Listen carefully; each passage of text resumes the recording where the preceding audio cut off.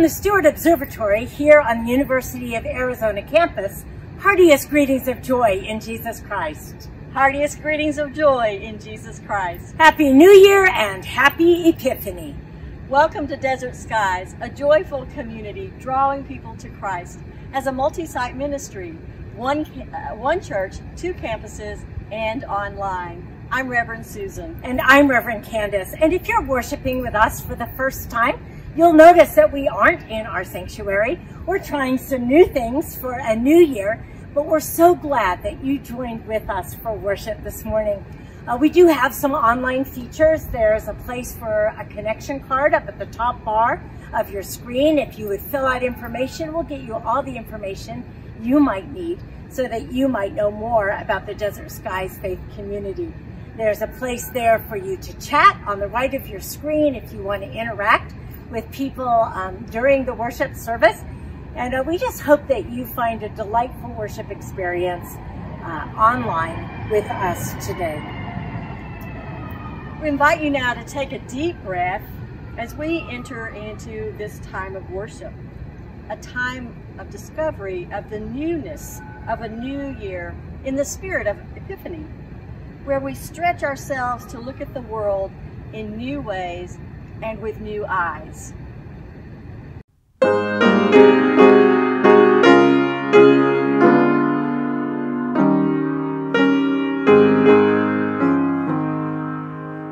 Open my eyes that I may see glimpses of truth thou hast for me. Place in my hands the wonderful key that shall unclasp and set me free. Silently now I wait for thee, ready, my God, thy will to see. Open my eyes, illumine me, Spirit divine.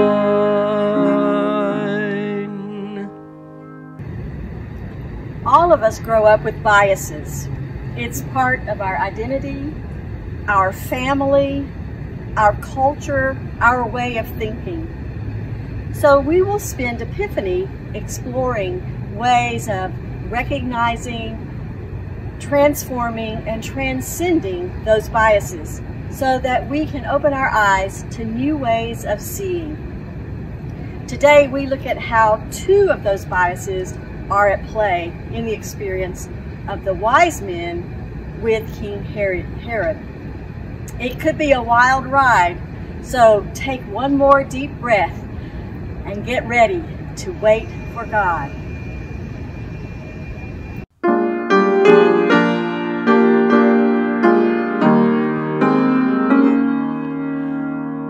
Silently now I wait for thee, ready, my God, thy will to see.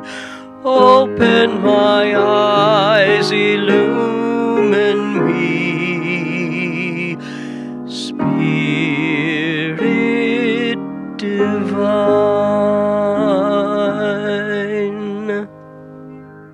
Arise, shine, for your light has come. The glory of the Lord has risen upon you. The glory of God shines in the darkness. Lift up your eyes and look around. Follow the star wherever it leads.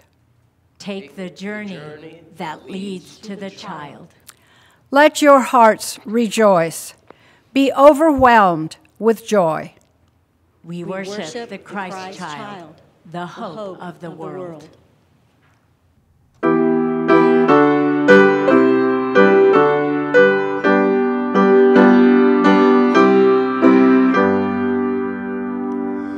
We 3 kings of Orient are, bearing gifts we traverse afar. Field and fountain, moor and mountain, following yonder star. Oh,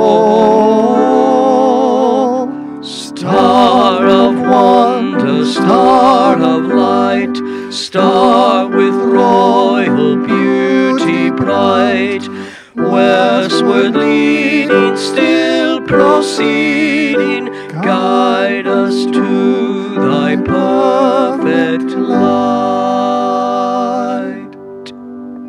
Quietly, the new year slips in. Are we now more fearful? The radio asks. More careful? More tired? Are we now more aware of the suffering, the violence, the inequality, the injustice in our world? Holy God, in this new year, we seek you as we have always sought you. We need you as we have always needed you.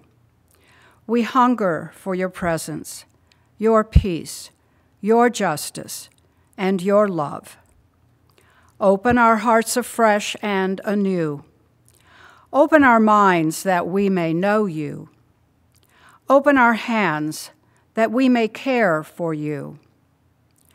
Open our ears and eyes that we may hear and see you in our neighbor, in the foreigner, in the refugee, even in our enemy, and perhaps especially in ourselves, that we may know in the deepest part of ourselves that you call us, and that we are capable of seeing and naming, doing and being your love, your peace, your hope, and your justice in this world. Amen.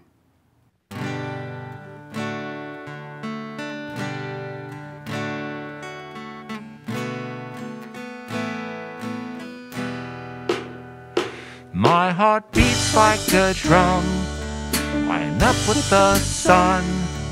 I grab your hand again, renovated with life, my eyes again bright. You are radiant. Where hope can hold the hand of sorrow, we can walk into tomorrow. Where peace is found in troubled days, and the joy of Jesus carries pain. This is a new year, and this is a new day to rise, shine, lift up your eyes. This is a new year, and this is a new day to rise, shine, point the way to God's great light.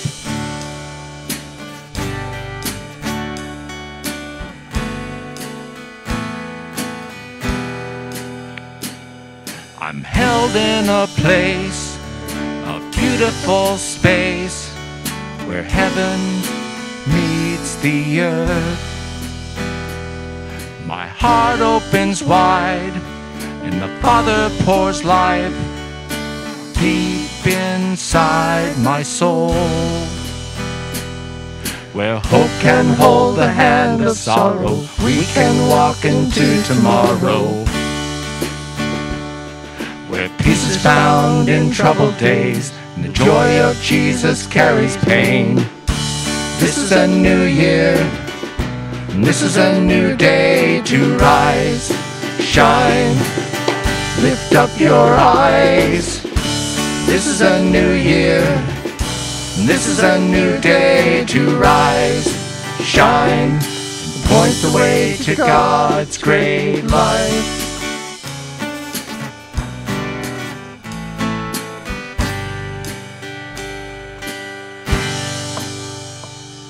Where hope can hold the hand of sorrow, we can walk into tomorrow.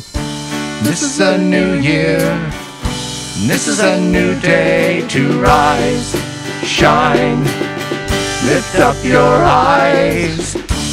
This is a new year, and this is a new day to rise, shine, point the way to God's great light. This is a new year, this is a new day. Rise, rise, rise and shine. This is a new year, This is a new year. Rise, shine, point the way to God's great life.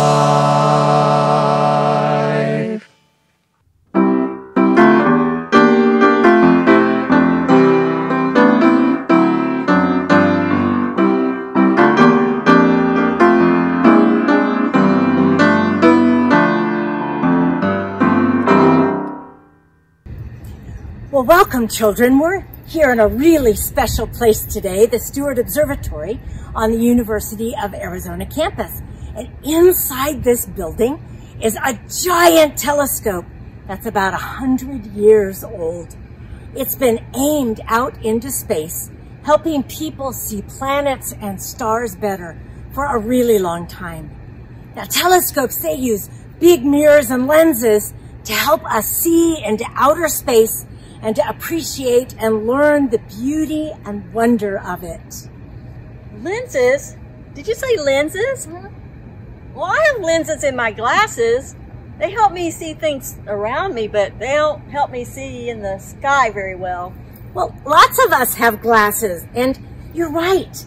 They do have lenses that are helped to make you see ordinary things a whole lot better. But the people who use telescopes to study the stars and planets and solar systems, they're called astronomers. They use big, giant mirrors and lenses to see things that are very, very far away. But you know what? Neither the lenses of glasses nor great big telescopes can help us see better if we don't use them, if we don't actually look through them and try to see what's really there. Ah, I see what you mean. If I didn't put my glasses on, I couldn't see very much at all. I'd probably do things like bump into other people and maybe hurt them. And I couldn't see all of the beautiful flowers and things very well. So just because I decided I didn't need my glasses and didn't use them wouldn't help me very much. No. So our scripture story today tells us about some people who want to see and one person who doesn't want to see. And it causes trouble for everyone when one of them chooses not to see. That story begins in the book of the Gospel of Matthew, and it begins long ago, before telescopes were ever invented. It was when Jesus was born in Israel. And there were some really smart people from a faraway country who studied the stars and the planets. And one night they noticed a star that was really bright that they hadn't seen ever before. But they knew about it because they had heard stories about this star. And that story was that when it did appear in the sky, it would mean that there was a new king of the Jewish people that had been born. Wow, I bet they would have liked to have a telescope like is in there to help make that star appear bigger and closer so that they could see it close enough to study it. Well, but that's not what they wanted to do. They didn't need to study it. They wanted to follow it because they knew if they could follow it and they could travel there and see this wonderful new thing that had happened and this new baby for themselves. But they had to see it to follow it, right? Right. So when they saw that star, we read in the story that they got up right away and then they kept their eye on it, walking at night, where they eventually found Jesus and his family. That's right. So being with Jesus is kind of like having glasses that help you to see clearly and with love, just like God sees us. And those are the lenses that we want to look through every day. So doing things like reading your Bible, taking time to pray, talking with your parents about the stories of Jesus, joining in on our special children's Zooms, and being kind to one another. Those are all ways we can put on our spiritual glasses. And when you wear your glasses, then you can see just how much more you can see when you truly follow Jesus. Amen. Amen. I think I'd like to share a prayer with you right now, boys and girls. Let's pray. Loving God, help us to see like Jesus. Help us to be kind like Jesus every day, all day. Amen. Amen.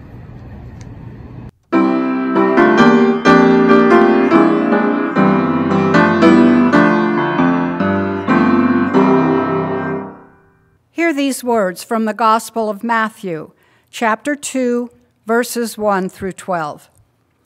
After Jesus was born in Bethlehem, in the territory of Judea, during the rule of King Herod, Magi came from the east to Jerusalem. They asked, "Where is the newborn King of the Jews? We've seen his star in the east, and we've come to honor him." When King Herod heard this, he was troubled, and everyone in Jerusalem was troubled with him. He gathered all the chief priests and the legal experts and asked them where the Christ was to be born. They said, "In Bethlehem of Judea, for this is what the prophet wrote. You, Bethlehem, land of Judah, by no means are you least among the rulers of Judah, because from you will come one who governs, who will shepherd my people Israel." Then Herod secretly called for the Magi and found out from them the time when the star had first appeared. He sent them to Bethlehem, saying, "Go and search carefully for the child. When you found him, report to me, so that I too may go and honor him." When they heard the king, they went. And look, the star they had seen in the east went ahead of them until it stood over the place where the child was. When they saw the star, they were filled with joy. They entered the house and saw the child with Mary, his mother. Falling to their knees, they honored him. Then they opened their treasure chests and presented him with gifts of gold, frankincense, and myrrh. Because they were warned in a dream not to return to Herod, they went back to their own country by another route. Hear what the Spirit is saying to the church. We open our hearts to God. 2 years ago, next month, Mark and I attended the specially called General Conference of the United Methodist Church in St. Louis, Missouri, which was specifically dealing with inclusivity and the impasse our denomination has been experiencing for years around sexuality. It seemed from the very outset that people had dug in their heels, and they really weren't there to learn anything, to try to see things from any other point of view than their own. Signs were made, booths were up, pamphlets were being distributed.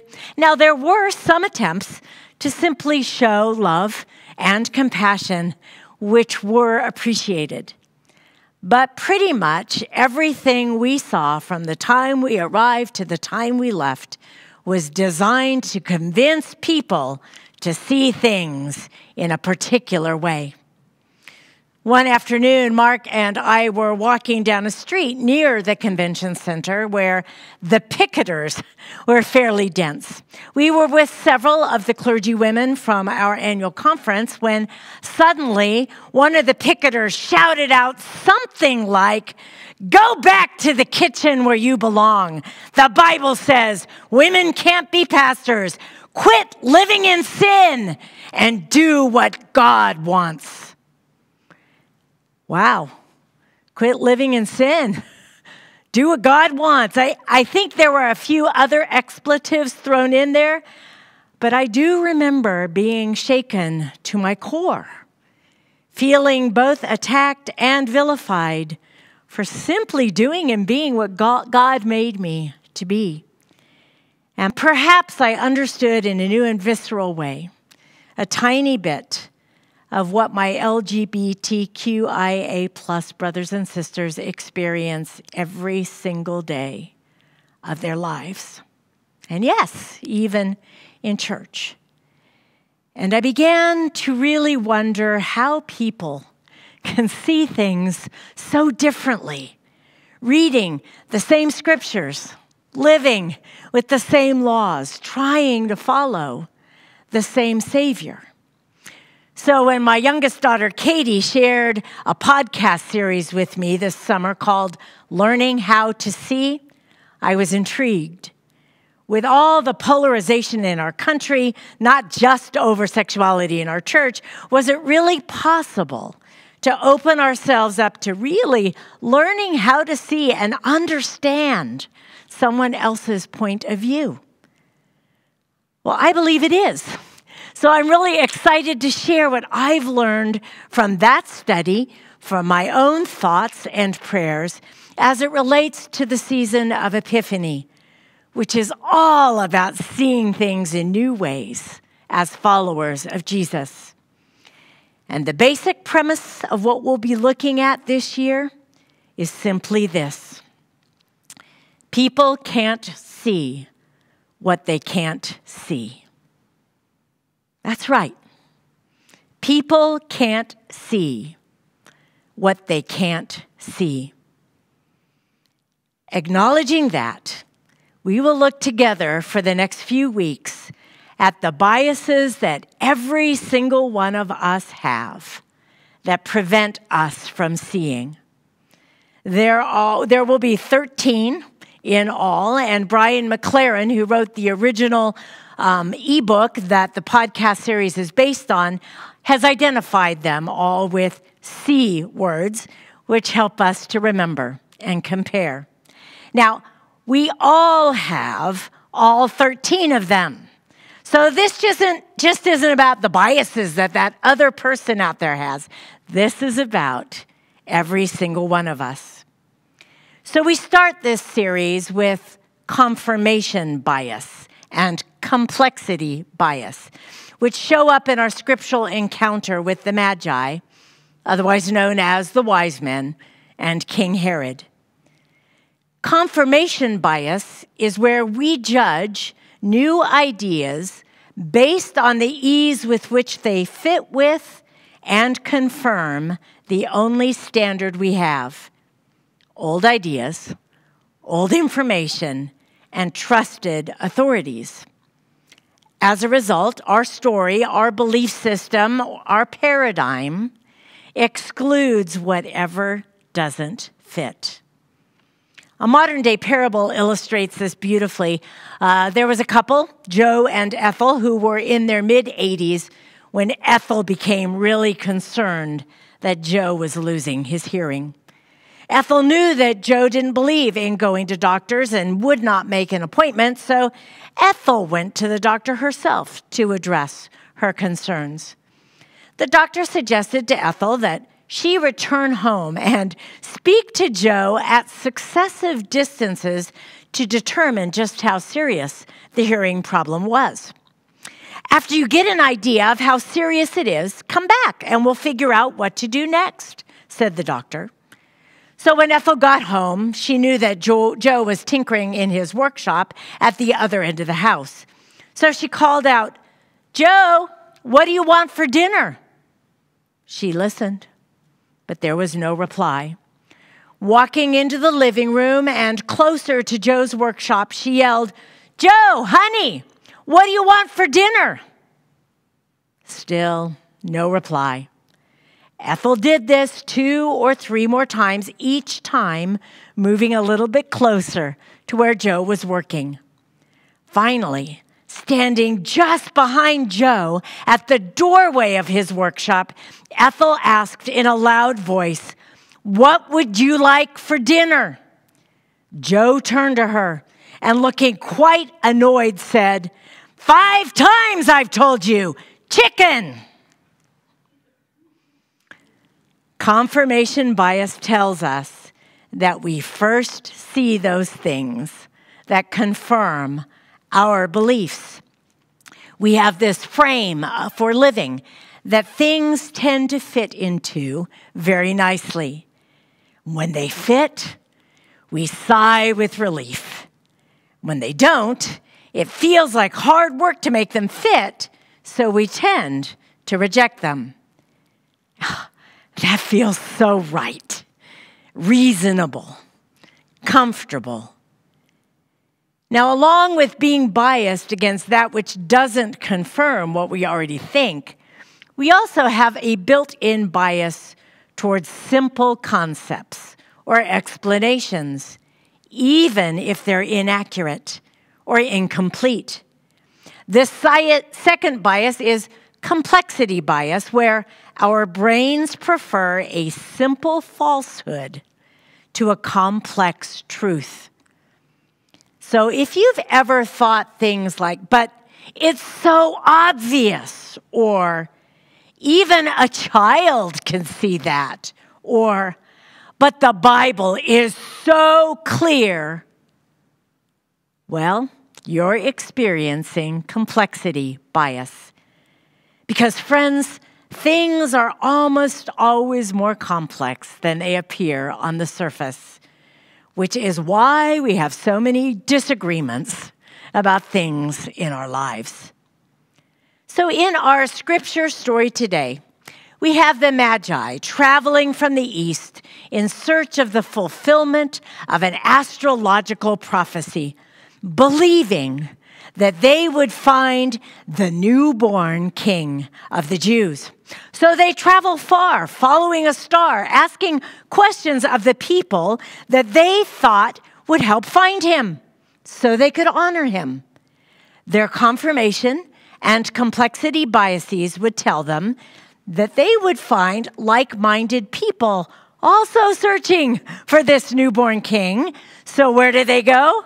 They head straight for King Herod, because it would be pretty natural to assume that the baby was born to his royal family, so it was a logical and simple place to start. But they were wrong in their assumptions, and they had to find another way to find the king and honor him with their gifts of gold, frankincense, and myrrh. In fact, they eventually had to go home a different way because along the way they were warned in a dream that Herod meant them harm. Keeping an open mind, then, protected them and the baby and allowed them to maneuver through their own biases. On the other hand, King Herod, who is the current king of the Jews, sees this newborn baby as a threat to his power, to his kingdom, even if it is only a puppet kingdom put in place by the Romans. So his confirmation and complexity biases cause him to put in place a plot to discover what the Magi know, planning to use both that information to protect himself and to get rid of this obvious imposter would-be newborn baby king. Now, most of us would put ourselves solidly in the Magi camp, believing ourselves to be open to new ideas, willing to travel far, ask all the right questions of all the right people, be receptive to other perspectives, kings, as it were, in other places, and honor that which we find, because that feels comfortable and right to ourselves and our own perceptions. But if we're honest with ourselves, most of us can point to times when we judged, labeled, or projected our own biases onto others' ideas, and even times when we become defensive, when our own expertise or assumptions are challenged. Neil Postman, an educator and writer, once said, "Our children enter school as question marks and leave as periods." Following up on that rather disturbing comment, Larry Dressler, in his book Standing in the Fire, writes, when we can stand with a truly open mind, we become question marks again. So to sort of figure out where you are, ask yourself, have you ever had any of these thoughts? I know what he or she is thinking. I know what's best for the group. I know what you mean. I know what that group's options are. I know exactly where this is going. I know this will never work. You get the point. Our certainty that our point of view is right sneaks up on us all the time. And that is our confirmation bias at work. Dressler tells the story of one of his first consulting assignments of his career. He was sent to New York to facilitate an organizational restructuring process for a long-haul trucking company. He was, as most of us would be, rather nervous and was studiously running through his presentation in the back of his cab on his way to see his client. Unfortunately, he had a chatty cab driver. About his own age, the driver was African American, dressed in a sweatshirt and a torn wool cap. "What do you do for a living?" the cab driver asked. Annoyed, Dressler replied curtly, "Consulting." The cab driver asked, "What kind of consulting?" Another terse reply, "It's called organizational development." "Ah," the cabbie answered, "you're an OD consultant." Wondering for a brief moment how he even knew that term, Dressler returned to his notes and his preparation. But no luck. The cabbie pressed even further. "So what kind of project are you working on here in New York?" With the utmost patience and probably a rather patronizing air, the words came out, "I'm helping a company reorganize." And the cabbie replied almost instantaneously, "Ah, so you're probably drawing on some of the insights of Galbraith and Mintzberg. Is your client considering a matrix structure?" Dressler looked up from his notes and saw the cabbie grinning in his rearview mirror. He closed his notebook, smiled, and said, "Okay, who on earth are you, and why are you driving a cab?" Well, it turned out that the cabbie had a master's in organizational studies from Yale, worked for a while in a firm that had actually turned Dressler himself down, but decided that that life was not for him. So he bought a small fleet of taxis and got behind the wheel every now and then to learn more about customer needs. For the rest of the taxi ride, they talked shop, and Dressler is convinced that the conversation that ensued allowed him to have success with his client later that day. You know, when we forget that there are teachers all around us, that different worldviews exist that can open our eyes and hearts to new perspectives, that the gift of seeing from another's perspective, especially if it's unanticipated or even downright uncomfortable, can make our life journey much more meaningful. Then we sell ourselves short, and it becomes impossible for us to follow those stars that are placed in our lives, and impossible to experience the miracles that are all around us. And how do we stand with an open heart and an open mind? Well, first we have to be willing to admit that there are indeed some places in our lives that our certainty is misplaced. We really don't know. We need to create spaces that allow contradictions to coexist, learning to live with a little bit of discomfort and uncertainty, and then hold in tension the varieties of opinions and solutions that are actually available to us. And you know that you're starting to have an open mind when you notice yourself becoming curious about ideas that initially repel you. And that's especially true when someone you respect, admire, even love holds a different point of view from your own. Because then you find yourself wanting to understand. Most of the time, simply because you don't want to feel the way you're feeling about that particular person with whom you are vociferously disagreeing. So through this series, we're going to work together on learning how to see, even taking some of the events of the past year and seeing how we can see them, learn from them, talk about them with real 2020 hindsight. We will cultivate 4 principles proposed by Larry Dressler, embodying humility, suspending judgment, expressing curiosity, and holding possibility.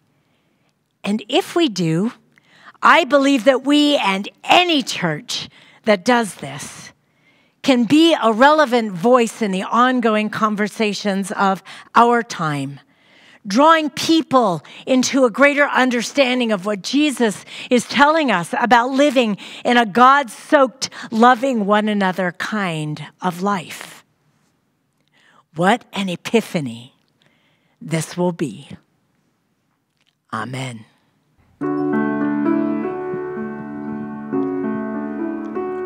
By the light of the star, God led travelers to the Christ child. When they saw the child, they were overwhelmed with joy. By the light of divine love, God leads us to this holy meal. Gathered together, we encounter the living Christ and taste the deepest joy.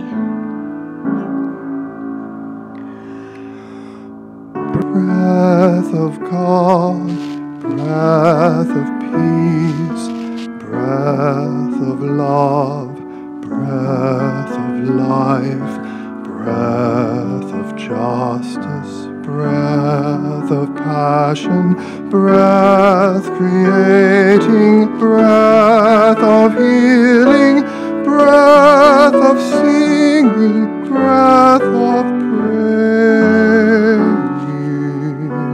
Come upon us, come restore us, come inspire us, breath of God.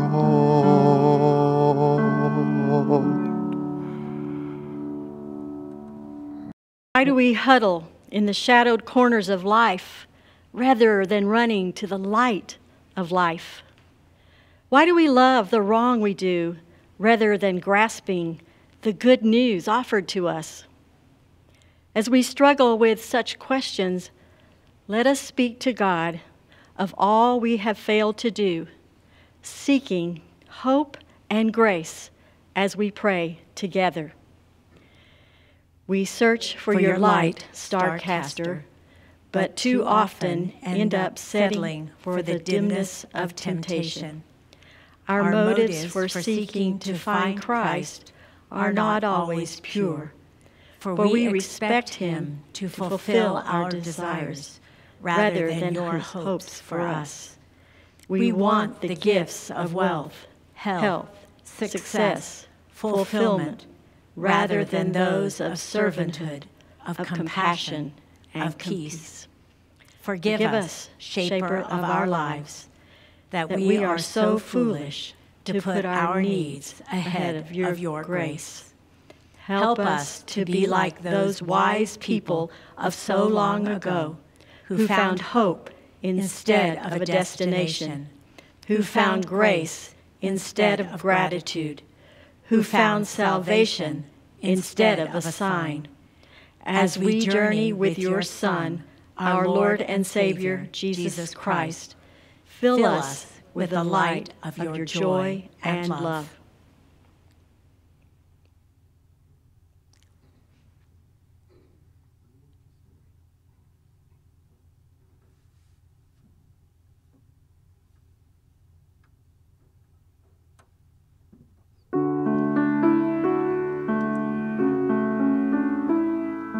Up on your feet. Grace has been poured into our hearts. Love has flooded our souls. The light of hope shines in us. This is the light which has come to all, the light we will carry and give to everyone we meet. Thanks be to God. Amen.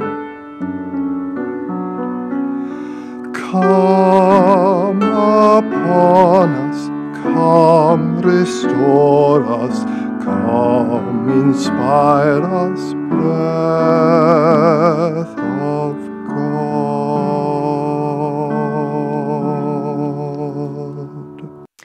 The Lord be with you. And also with you. Lift up your hearts. We lift them up to the Lord. Let us give thanks to the Lord our God. It is right to give our thanks and praise. It is right and a good and joyful thing always and everywhere to give thanks to you, Almighty God, creator of heaven and earth. Before the mountains were brought forth, or you had formed the earth from everlasting to everlasting, you alone are God. You created light out of the darkness and brought forth life on the earth. You formed us in your image and breathed into us the breath of life. When we turned away and our love failed, your love remained steadfast. You delivered us from captivity, made covenant to be our sovereign God, and spoke to us through your prophets. And so with your people on earth and the company of heaven, we praise your name and join their unending hymn. Holy, holy, holy Lord, God of power and might. Heaven and earth are full of your glory. Hosanna in the highest. Blessed is he who comes in the name of the Lord. Hosanna in the highest. Holy are you, and blessed is your Son, Jesus Christ, in whom you have revealed yourself, our light and our salvation. You sent a star to guide wise men to where the Christ was born, and in your signs and witnesses in every age and through all the world, you have led your people from far places to his light.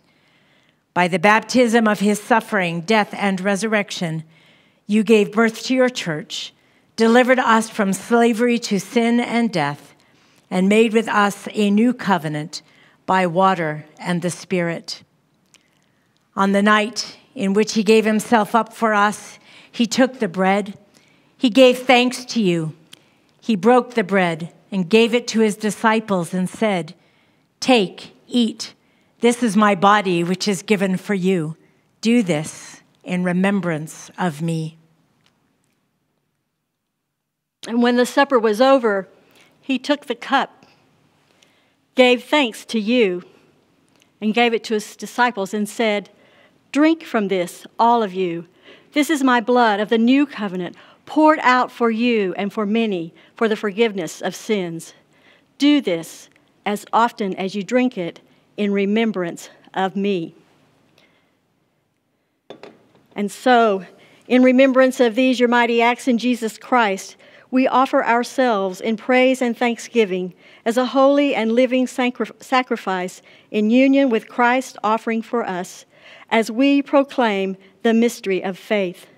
Christ has died. Christ is risen. Christ will come again. Pour out your Holy Spirit on all of us gathered here and on these gifts of bread and cup. Make them be for us the body and blood of Christ, that we may be for the world the body of Christ, redeemed by his blood. By your Spirit, make us one with Christ, one with each other, and one in ministry to all the world until Christ comes in final victory and we feast at his heavenly banquet. Through your Son, Jesus Christ, with the Holy Spirit in your holy church, all honor and glory is yours, Almighty God, now and forever. Amen. Amen.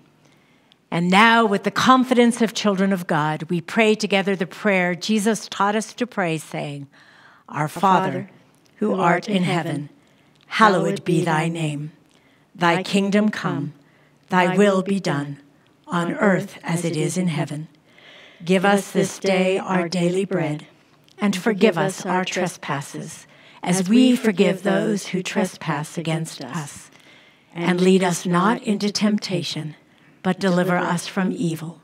For thine is the kingdom, and the power, and the glory forever. Amen. The bread that we break is a sharing in the body of Christ. If you have created a communion feast for yourselves at home, we invite you to take a piece of your bread and share it together with your family. The cup over which we give thanks is a sharing in Christ's blood. And as you share with one another, you too are sharing in all that Jesus has for all of us. For those of you who prefer to come to the church and to take communion as a family in our drive-through communion, you will be handed when you get there one of our safe communion elements where you've got the bread on the one side. You'll be handed it. You can peel back the bread and partake of the bread that way and turn it over and partake of the cup as we share together in communion. That will be offered following the 10 o'clock service, so at 11 o'clock at the Houghton campus, and following the 11:15 service, so at 12:15 at Micah Mountain High School. And we hope that you experience communion in a way that's meaningful for you as we continue to shelter in place and are prohibited from meeting together as a physical community, but knowing that we are still the spiritual body of Christ. We gather to offer thanks to God for all God has given us by sharing generously of ourselves and of our resources. Through our gifts, we hope to meet God as we open our eyes to see in ways we have never seen before. We ask that you prepare your offering check and put it in the envelope and mail it to the church at 3255 North Houghton Road, Tucson, Arizona 85749, or go online to www.desertskiesumc.org and click on the donate button.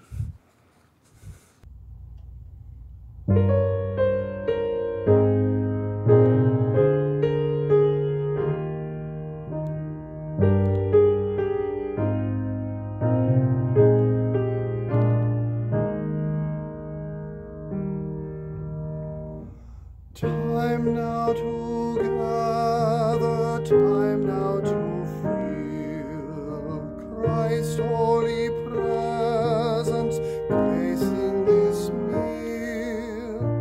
Grain from the harvest, fruit of the vine, simple the song, sacred the sign. All who are hungry, come and be fed. Serve one another this cup and bread. All who are troubled, hurting, or sad,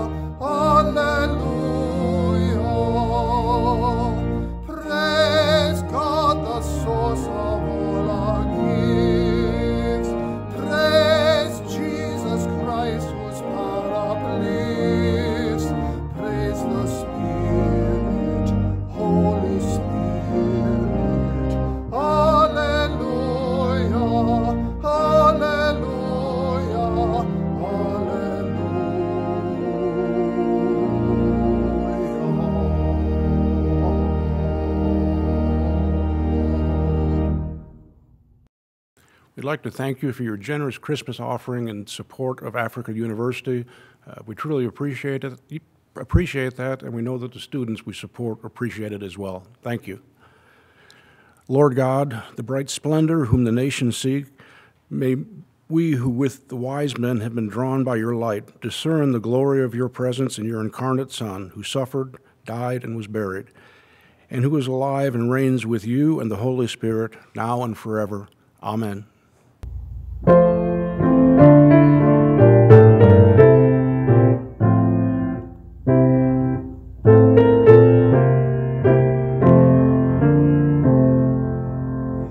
Love has come, a light in the darkness. Love shines forth in the Bethlehem skies. See, all heaven has come to proclaim it. Hear their song of joy arises.